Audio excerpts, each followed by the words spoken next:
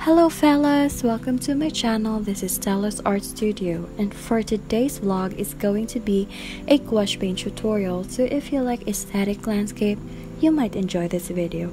So do me a favor and hit subscribe and keep on watching.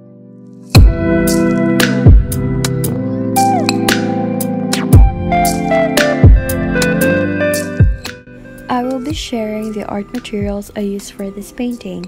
These are the only types of brush I used: the angled flat brush in 2 different sizes and the hook line paint brush in 2 different sizes as well.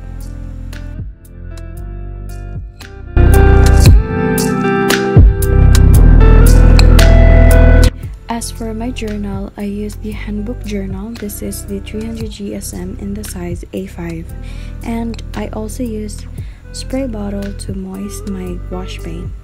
As for my gouache paint, I used the Himi Miya gouache paint in 18 colors, and this is a jelly gouache. All of these art materials are from Shopee, and I will put the link in my description so you can check it out. So for today's art tutorial, I got my reference photo from Pinterest, shared by the account named Popio. So I guess we can start painting. Always remember to start your painting with the background and work your way down to get that ombre effect. Then gradually add white to your paint to make it lighter. And I have my rules to get that really good blending. Number 1, use ample amount of paint. This is for the colors to blend well together. Number 2, get rid of the excess water in your paintbrush. This is to avoid washing off the paint you already put onto the paper. So wipe off the excess water using cloth or tissue. Third, always clean your brush when you change the color. This is to avoid muddy painting. Lastly, when using white for the background, always work your way up so that you will have a smooth blending.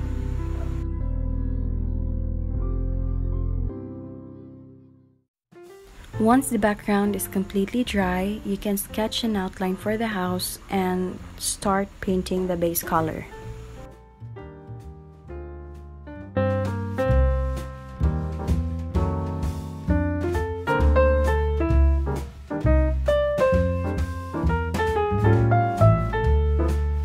When you think your base color is too thin, you can always add another layer.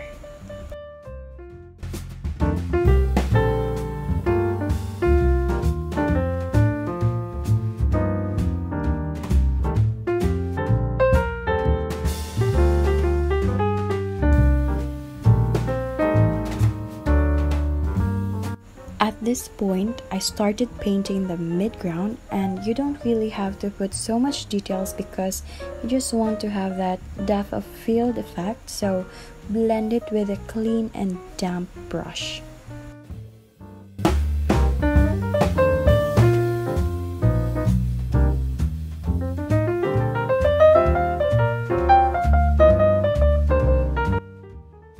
At this point, put shadows after the base color to see the contrast in your drawing.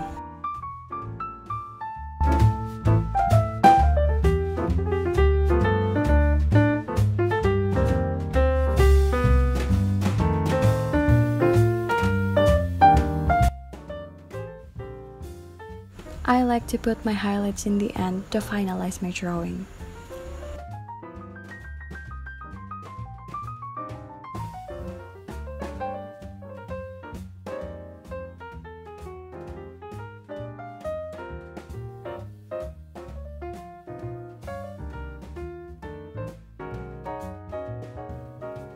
And don't forget to add details in your drawing to make it more realistic.